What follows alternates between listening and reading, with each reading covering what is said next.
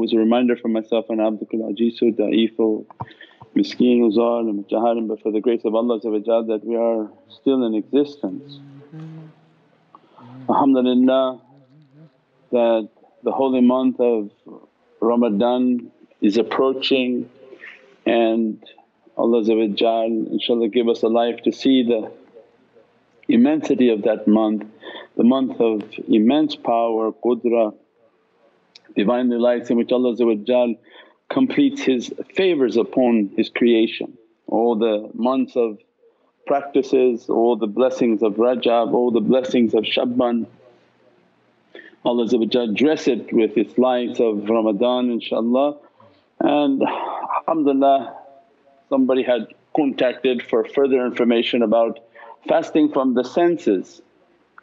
That we've talked many times on fasting, of the reality of fasting, and hudan al-muttaqeen, that Allah at the beginning of Qur'an, Alif Lam Mim, dhalikal kitab la rayba fi fa hudan al-muttaqeen, that from all the secrets of Alif Lam Mim and the whole conveyance of realities from Izzatullah to the Lam and the Lisan and the tongue of truth, which Allah clarifies in this oceans of muhit, of immensity, in which everything and all encompassed within the ocean of Muhammadan Rasulullah.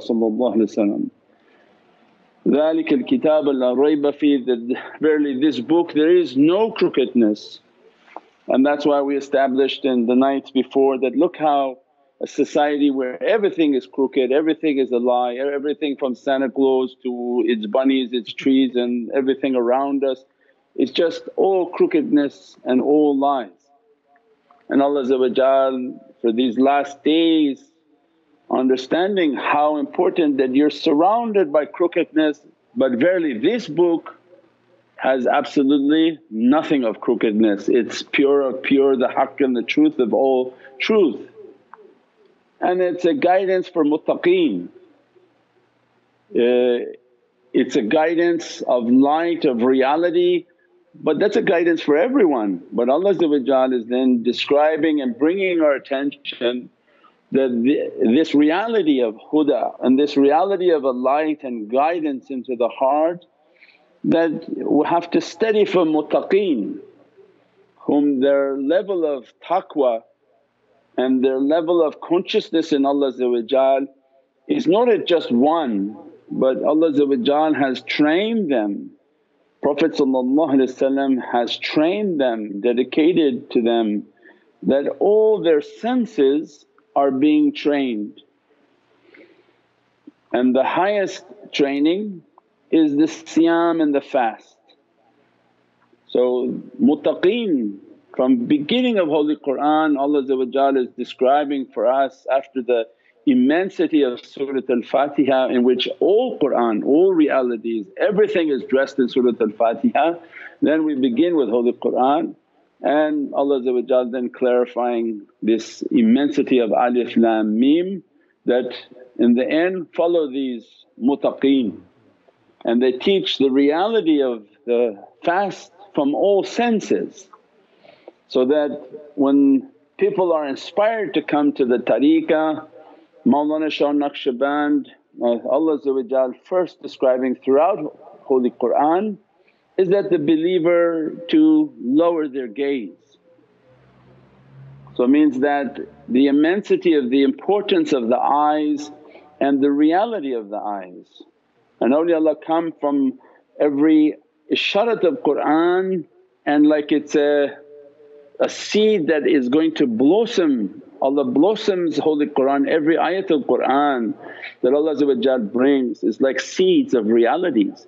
He placed into the heart of these awliyaullah, which include from the holy companions, the holy Ahlul Bayt, they're all awliya.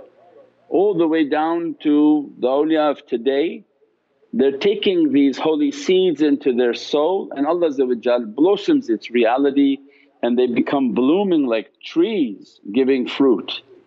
Of the immensity from one word, one letter of Holy Qur'an, how much it can be expanded. And when Allah drawing attention to them to lower your gaze, then the turuqs came as the paths of perfection, istaqamu fi tariqat. where Allah described in Surah Al-Jinn, keep firm to your tariqah, because the tariqah here to bring you towards your amanat and the trust in which you promised Allah in the heavens. Before He put you into your physical body, you promised Allah. So tariqahs are here to fulfill our covenant with Allah.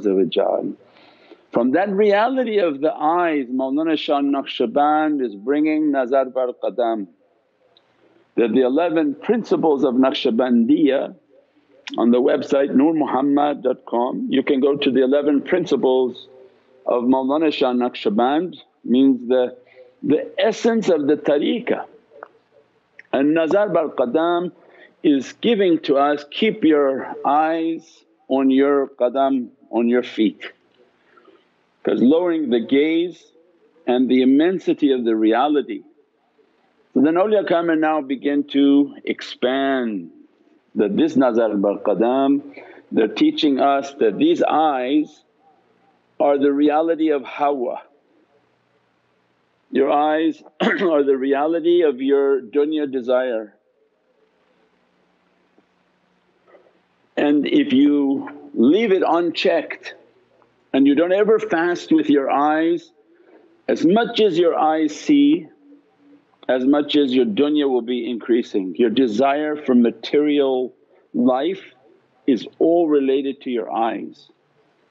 I know we've talked probably many times on these subjects, but apparently they can't find it for the Ramadan book, because they keep changing the YouTube titles to match more clickbait type of titles, so they can't find the content and not labeling the content correctly.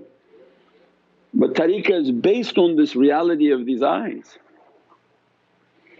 and that every hawa and desire is related to the eyes. As much as the eyes see, as much as the dunya desire is increasing. So this is a window to the soul. We have then who's guarding and who's destroying it. Allah wants us to guard your eyes because it's the window for your soul. So imagine all day long you're throwing mud on the window, mud on the window, mud on the window, your heart becomes blackened and there's no light coming to the soul. For us to have an analogy, when you say the window of the soul, means what comes through the eyes will reflect onto the soul. When we know that the positive from malakut is Allah won't keep your eyes pure, because all of the lights and reflections will be reflecting onto your soul. Later that opens up spiritual power, that awliyaullah whom they have an immensity of light, their eyes have an immense amount of spiritual light coming out. And they don't even have to open their eyes, they can keep their eyes closed and the lights from their eyes are coming out. We'll go from malakut down to dunya. From the right eye is Bahrul Hayat, that Allah has dressed them, Qurratul Ain, Jadd al-Hasani wal Hussain, that this nur that comes from them, the right eye is nur and the left eye is hayy. So Rahman and Rahim, right eye Sifat al-Rahman, left eye Sifat al-Rahim. Right eye Imam Hassan, left eye Imam Hussain. They inherit from Ati'ullah, Ati' Rasul, ulul amri minkum, that what Prophet gave to his family of ulul amr, of the reality of their soul, what Allah has partitioned. The immensity of light that comes from the right eye is what Allah wants us to inherit, from the eyes of Prophet coming to the eyes of his beloved descendants, coming to the eyes of Sahabi kiram, and then coming to the population. That Prophet wants for us to inherit Sifat ar-Rahman. When we say, Bismillahir Rahmanir Rahim, the rahman, the mercy and the light that comes out from the eye. that what type of a noor that comes out from that eye, that dressing people, blessing people. Allah when He's asking for us, lower your gaze, is because one, the malakut is what type of immense lights Allah want to dress in. Bismillahir Rahmanir Rahim. When we say Bismillahir Rahmanir Rahim, that all of Holy Qur'an is in Fatiha, all of Fatiha is in Bismillahir Rahmanir Rahim. Just by saying Bismillahir Rahmanir Rahim, the light of the right eye has a noor that comes out, and this is a light from the paradise that has no end, from Allah's Divinely power. It's not something that diminishes, it's not something that goes down in its power. But Allah's infinite oceans of power begin to dress the right eye of the servant with this light of rahmah and immense mercy. This light is of the lights of paradise, that when the believer, watch for the believer because they see with the light of Allah and they reflect from this holy hadith when Allah says, you came, you did all your fard, now you're approaching with voluntary worship. These are all these ayahs and hadiths and teachings of awliyaullah, how they all come together are be the seeing in which you see. So when Allah going to dress from His seeing, He's going to dress the servant with Rahman and Rahim, and this Rahman is going to dress with the lights of mercy from the Rahim to the Noon, and this Noor that begin to come from their eyes. The one whom their light is deficient, it's enough for the believer to look at them, eyes closed, eyes open, and begin to convey a light. And many people have an experience through watching the videos of the shaykh that they saw a light come from his eye and come into their eyes and their heart, because the shaykh's image is the same as his personality. It doesn't matter you saw his photo and this happened to you, you saw his video and it happened to you, because his soul is behind that image. If you draw the shaykh's face, no, and that's why they don't like drawings and they don't even like what the drawings look like. So better to never draw the image of a shaykh, because you portray him in something funny looking and that can be insulting. It's best to only use a photograph of the shaykhs, because this is what Allah created, the other is what you're making with your hands. What Allah has created, there's a reality of the soul behind that image. So when they're looking for malakut, this Rahman and this Noor begin to dress. Mawlana Shah Naqshband's qudra is so powerful that from his eye he will feel 7 or 4 paradises of souls that their lights were deficient. And as a result his Nazar by Qadam was not to use it in dunya, not to send the light to people everywhere you go, stare into their face, fill them with light and they go and lose it the next day doing horrible things and looking on the internet and looking at all sort of forbidden things. But they keep this light for Yawmul Mashar, in which Allah will allow them to bring that light and that reality out. Shaykhs are able to bring that light out in every association, that from their soul is attending the association, and from their right eye goes a light out to whoever's watching, present, past, future. It doesn't make a difference between time, because light has no time. The moment the light is flowing in these associations, it's not based on 8 o'clock, there's no time for that light that came out.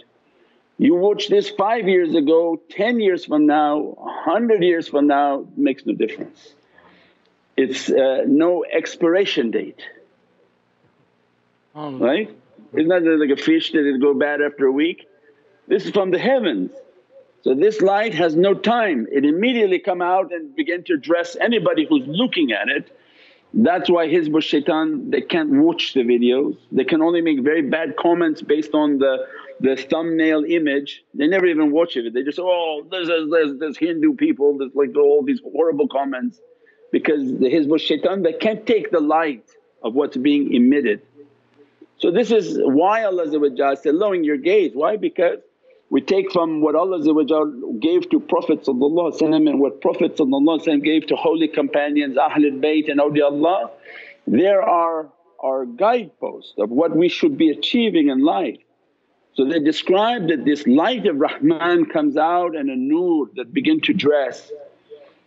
So the siyam and the fasting for the believer is guard your eyesight.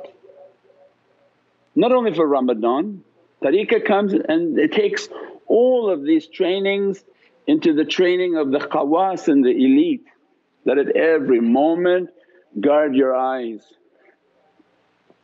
Men and women, you don't have to look at only nakedness to lose your eye, but you look at dunya.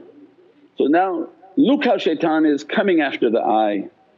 10,000 cars, 10,000 models, 10,000 places, 10,000 images.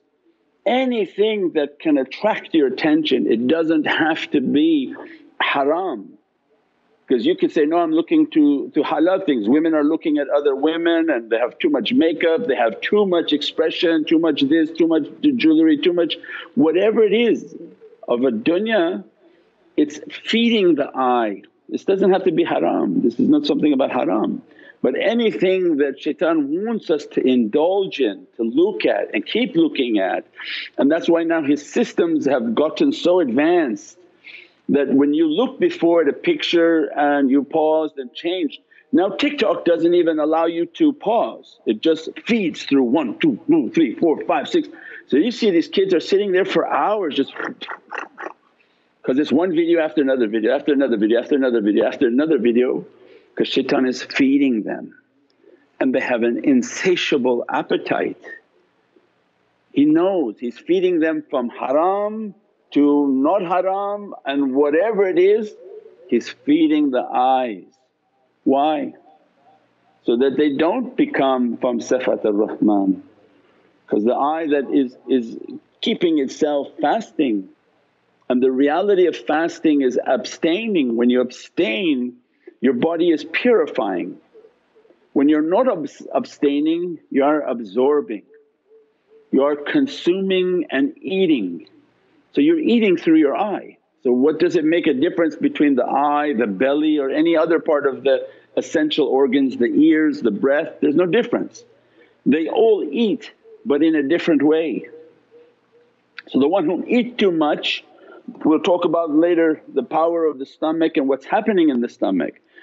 But what Allah wants is the pure eye to be dressed from sifat ar-Rahman and Divinely lights, these Divinely lights to come out and to conquer all negativity.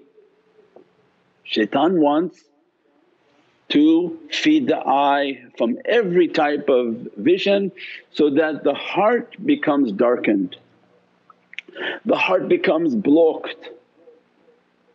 And that's why the Dajjal and his covering of his eye, that I want to give you from my eye the life of dunya, the love of dunya, but I have no nur to give you, I have no light to give you. So means shaitan comes to take away the light of Rahman from the eye. So you can see how intense by technology, how close we are to the last day. He's feeding the eye so fast it's harder and harder to clean. Impossible for people to reach a reality in which their eyes are so immersed in visions and pictures and images that you can't even sit to meditate and tafakkur because you're just going through all the pictures. It could be ladies going through 1,000 different styles and images, and as soon as you sit to meditate you can't say, "Shaykh, I can't meditate." I know why you can't meditate, because your eye filled up with so much data. It's like a phone, you have maybe 10,000 images and your phone begins to slow down. But unfortunately this technology is the heart, and the more images we put in, the darker the heart is becoming, the more suppressed the heart is becoming. So the reality of fasting with the eyes is to abstain as much as possible, to keep our nazar on our feet, and to the reality of the feet is the qadam, is that my path, Ya Rabbi keep my eyes on my path, that keep my eyes on what's important for me to reach of these realities. That keep my eye on Madinatul Munawwara, keep my eye on these holy souls, keep my eye on my practices. And then they teach how to whoosh these desires, is that when you enter into the shower you have to step with your right foot into the shower, left foot into the bathroom, right foot into the shower.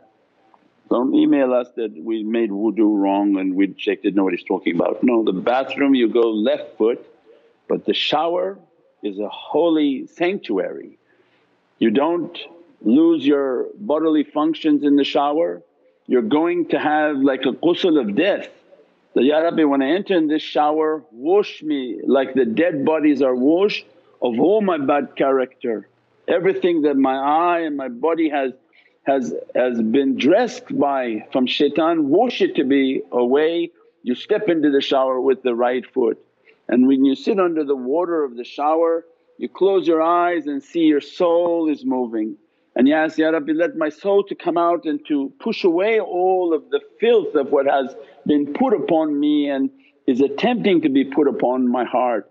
And you spend 5, 6, 7 minutes just washing away all this badness and all these bad visions and everything that the eye has seen. So that you keep yourself in a state of wudu. Not only you make wudu on the outer body, but when you make your ghusl, that the wudu of your soul, that, Ya Rabbi, wash this away from me, wash all of these contaminants and anything that I have seen, wash it away and keep my heart to be pure. And shaitan's purpose then is to attack that eye, make sure that everything that is coming to that eye to be of a download of negativity and begin to darken the heart.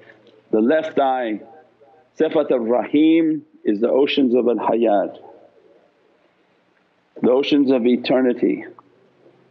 So means that from your left eye what they want us to inherit is the oceans of Hayat, that they come across the servant and they revitalize the dead. And that's why the fish came to life in the presence of Sayyidina Khidr and Nabi Musa. When he said, I want a sign from one of these servants of Allah, Nabi Musa's dead fish for lunch, put on a rock next to a stream, the fish came to life in Qur'an. This is not the hocus pocus of shaykhs. Holy Qur'an, the fish came alive and jumped into the river and Allah described it was ajeeb. And that reality of these servants is that the dead come to life. They can bring the dead to life, not the one who already went to Allah, because he's with Allah, he doesn't need to come back here. But the one whom feel they have no hope, that they have darkened their souls so much that shaitan made them to feel that they have no hope. But Allah through a light in the eye of that servant begins to emanate Bahrul Hayat. Says Bahrul Hayat come out and Hayy. So Rahim has Hayy within it. This under the authority of Imam Hussain. Rahman is under the authority of Imam Hassan. And that's why the love of Imam Hassan wa Imam Hussain Allah describes is to give me fi dunya hasanat wa akhirah hasanat wa qina adhaban nar, is that, Ya Rabbi, give me from the goodness of Imam Hassan and Imam Hussain, because that means little Hassan. That keep me in their company, keep me under their love, keep me under their dress. When you love them, that's the secret of love. When you don't try to put with your mind who's important and who's not important, love becomes free. When you love them, especially the family of Sayyidina Muhammad, we have no understanding of what Allah has dressed them. As much as we talk can fill books and books and books, and still we have no understanding of what their reality is.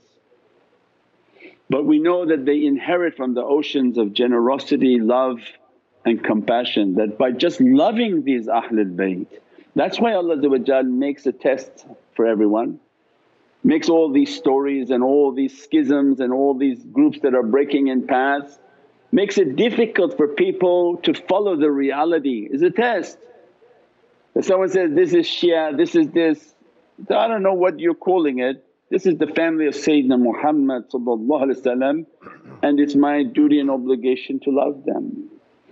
And when you pass all the fitna and all the fasad, we don't know the reality of what one act of love towards them will be dressing us by. Imagine bringing a cake for Imam Hassan and he'd dress you and intercede for you, that Sifat ar-Rahman to bless your eyes. And wherever you go this light comes, it's not from shaykhs or from tariqahs, because some people say this is from shaykh so and so, big shaykh, this from shaykh so and so. No, this is from Imam Hassan. If he gives you from his right eye, light will come from Sifat ar-Rahman.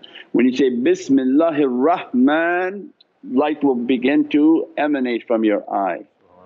They are the owners. So then awliya said, oh we're from Jat al-Hassani wal-Husaini, because they're inheriting from this Jat. That's important. Not that he came from that wali, that wali was not the source of that reality, he came from these two big family members. They inherit from their Jat, from their descendancy. So this sifat and the reality of the right eye is with Imam al-Hassan. Left eye, Sayyid al-Shuhada, who's the master of witnessing and the master of how he died upon this earth. What Allah gave is the keys of al-Hayat, that the ocean of eternity, the oceans of immense reality, Salaamun qawlun min Rabbir Rahim. That if in the heart of Prophet Surat al-Yasin, if your love is so perfect, so correct, that why Mawlana Shaykh said, even you should shed a tear from Imam Hussain. Why? Because this key of Salaamun qawlun min Rabbir Rahim is with that one that you don't seem to be crying about. Shame on you that you didn't cry for the sound and the story of his death, because imagine what he's carrying. It carries Salaamun qawlun min Rabbir Rahim. He is the Rabb and the Lord of Sifat ar-Rahim. It carries the oceans of al-Hayat, because his name is Hussain and has the Ya within that. Yeah, the Ya of yaqeen is in there, in that reality. So it means that this light in the left eye of the oceans of al-Hayat, the servant then is being dressed from oceans of eternity. And these are the balanced lights of all realities, that through their eyes they have the lights of paradises and the ocean of Hayat from paradises, and these are the paradise servants that carry these lights and these emanations wherever they go. Whoever looks at them, gaze upon them, attend their associations, they're being dressed by oceans of light from Ar-Rahman. They're being dressed from the oceans of Al-Hayat from Sifat Ar-Rahim. And this is the immensity of saying, Bismillahir Rahmanir Rahim. What Allah dresses of these lights upon them. And why shaitan blocking? Because he has no power of Al-Hayat. But if I talk about shaitan on this, then they're going to make that as the cover of the video, which is just has nothing to do with that. Yeah, don't distract this reality of the video with putting Dajjal covers on. This has nothing to do with that. Shaitan's only purpose is to take away the reality of the light, and this is the power of Ramadan, this is the power of fasting. When Allah say, okay you came one year, you fasted Ramadan, mabruk. Now next year fast with all your senses. It's not only fasting with the mouth but complete the fast.